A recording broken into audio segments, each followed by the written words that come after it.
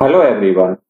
Today we are going to study the vocabulary part 8, that which I explained with the help of the picture. Before starting this video, I will give you some idea about this video. First one is what we can say to this type of dance form. Second one is what we can say to this kind of stonework above the window. Third one is what we can say to this type of inflammation around the teeth. And before starting this video, I want to say that I am Tushar Garg and you are watching our channel We Are Raw.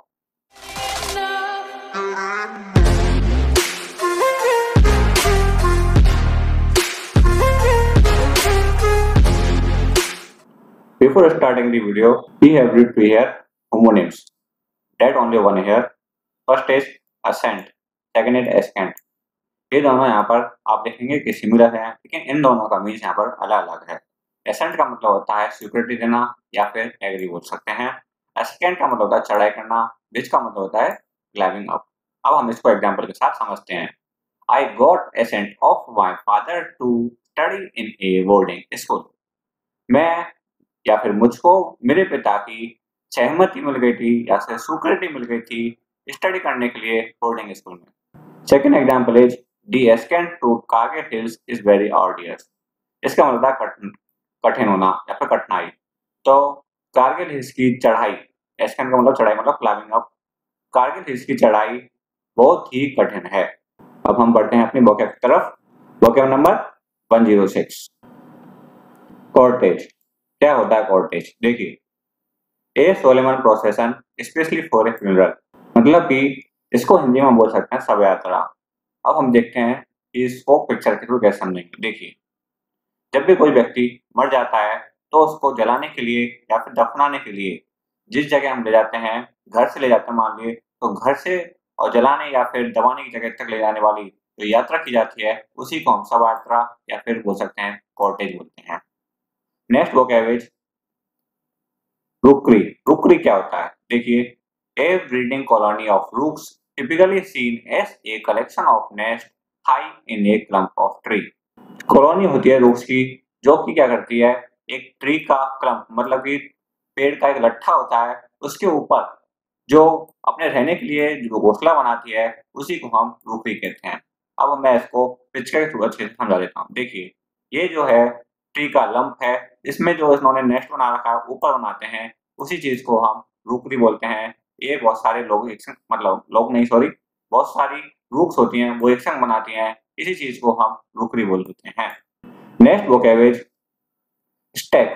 Stack क्या होता है? देखिए, ए pile of object typically one that is neatly arranged, मतलब यही है कि किसी भी चीज के बहुत सारे ऑब्जेक्ट हैं उनको हम वन बाय वन जमा दें, जिस तरह से एक यहाँ रख दिया फिर दूसरा ऊपर रख दिया फिर तीसरा ऊपर रख दिया, इसी चीज को हम स्टैक बोलते हैं। अब देखते हैं हम पिक्चर के थ्रू। ये देखिए, इसके ऊपर एक बुक रख दी, फिर दूसरी बुक रख दी, फिर तीसरी बुक रख दी, इसी चीज को हम स्टैक बोलते हैं कि वन बाय वन एक के ऊपर एक रख देना। Next vocabulary truss. ट्रस क्या होता है? ये मोस्टली सिविल के अंदर काम आता है। अब हम देखते हैं इसका मतलब क्या होता है। ए फ्रेमवर्क सपोर्टिंग ए रूफ, ब्रिज और अदर स्ट्रक्चर। ऐसा कोई फ्रेमवर्क जो किसी रूफ या ब्रिज या किसी स्ट्रक्चर को सपोर्ट करता है उसी को हम ट्रस बोलते हैं। अब देखते हैं हम इसको पिक्चर के थ्रू। ये देखिए, ये एक ब्रिज है जिसके अंदर ये वाला ये जो लगे हुए हैं जो इसको सपोर्ट कर रहे हैं ऊपर से नीचे तक जॉइंट करने के लिए, जिससे यह टिका रहे, उसी चीज को हम ट्रस बोलते हैं। Next vocabulary लिमिबोरस। क्या होता है लिमिबोरस? Animal who eat mud. ऐसा कोई एनिमल जो मड को खाता है उसी को हम लिमिबोरस बोलते हैं। इसको आप पिक्चर के थ्रू अच्छे से समझेंगे। देखिए, ये जो मड है इसके अंदर जो छोटे छोटे से तो एनिमल्स होते हैं, इसी चीज को हम लिमिबोरस बोलते हैं। Next vocabulary कैनोफिलिया। क्या होता है कैनोफिलिया? ये देखिए, लव फॉर डॉग। जो डॉग को प्यार करते हैं उसी चीज को हम कैनोफिलिया बोलते हैं। अब इसको हम पिक्चर के थ्रू अच्छे से समझते हैं। देखिए कि जो डॉग हैं सब इसको जो लव करते हैं उसी को हम कैनोफिलिया बोलते हैं। इसमें पिक्चर के थ्रू कुछ खास नहीं था, बस मैंने पिक्चर की वीडियो थी इसलिए इसको हमने यहाँ पर ले लिया था। Next vocabulary phrenology. फ्रेनोलॉजी क्या होता है? ये देखिए, study of the size and shape of the human head, उसी को हम फ्रेनोलॉजी बोलते हैं। मतलब कि ह्यूमन हेड की शेप और साइज की स्टडी करना ही फ्रेनोलॉजी कहलाता है। ये जो ह्यूमन हेड है, इसके बारे में, इसकी शेप कैसी है, इसकी साइज कैसी है, इस चीज के बारे में जानना ही हम इसको फ्रेनोलॉजी बोल देते हैं। Next vocabulary gangrene. गैंग्रीन क्या होता है? देखिए, decay of the part of the person's body resulting from either obstructed blood circulation or bacterial infection। किसी व्यक्ति के बॉडी के किसी पार्ट का सड़ना, और वो सड़ना होगा वो किस कारण होगा? ब्लड का सर्कुलेशन रुक जाने के कारण या फिर किसी बैक्टीरियल इन्फेक्शन के कारण, उसी को हम गैंग्रीन बोलते हैं। अब इसको हम पिक्चर को अच्छे से समझेंगे। देखिए, इसका जो लेग है वो एक ब्लड रुकने के कारण या बोल सकते हो बैक्टीरियल इन्फेक्शन के कारण जो सड़ गया है, उसी को हम गैंग्रीन बोलते हैं। इसको आप देख के अच्छे से समझ गए होंगे। Next vocabulary wallet. वैलेट क्या होता है? ये देखिए, ए artistic dance form perform to music usually using precise and highly formalised step. उसी चीज को हम वैलेट बोलते हैं। एक ऐसा डांस फॉर्म जिसके अंदर म्यूजिक के अकॉर्डिंग अच्छे से प्रिसाइज होता है, एकदम क्लियर, और हाईली फॉर्मलाइज्ड मतलब एक एक स्टेप अच्छे से करना, उसी चीज को हम वैलेट बोलते हैं। किस तरह का डांस होता है? ये वो डांस है जो मैंने आपको वीडियो के स्टार्ट में बताया था। ये देखिए, इसी चीज को हम बैलेट डांस बोलते हैं। Next vocabulary apart teeth. क्या होता है अपार्ट टीथ?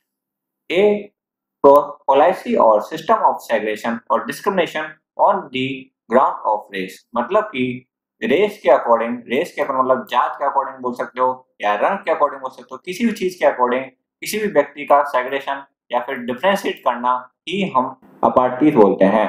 ये क्या होता है? देखिए, इसके अंदर ये जो है non European only and European only, इसमें जो केवल नॉन यूरोपियन निकलेंगे और इसमें से केवल यूरोपियन लोग निकलेंगे।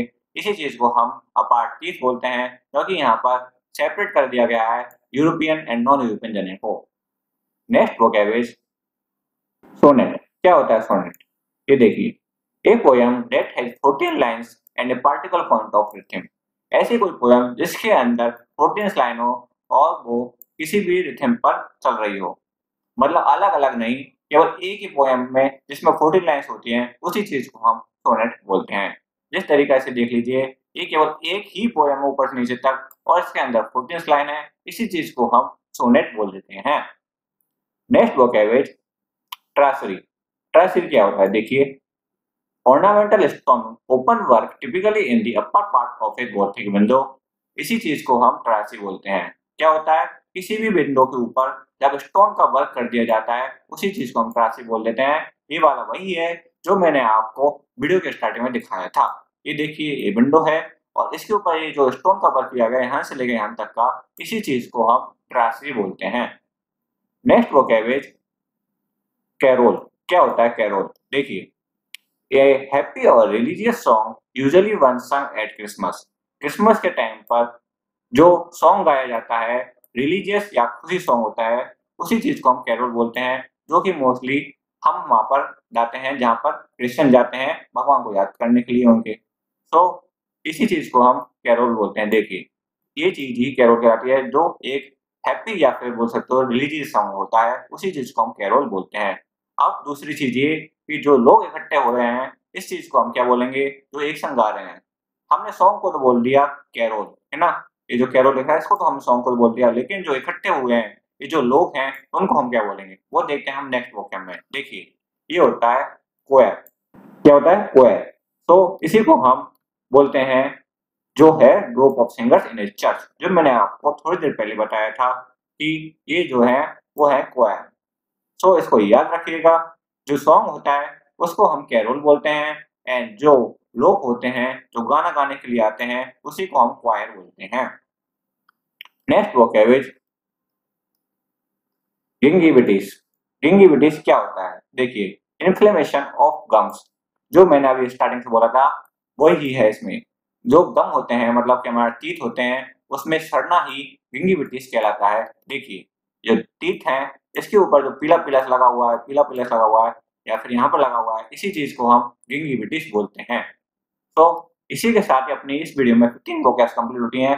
अगर आपको वीडियो अच्छा लगता है तो वीडियो को लाइक कीजिए एंड शेयर कीजिए एंड सब्सक्राइब जरूर कर लीजिएगा। मैं ऐसी ही वीडियो आपको लाते रहूंगा। मिलते हैं नेक्स्ट वीडियो में। Bye bye, thank you.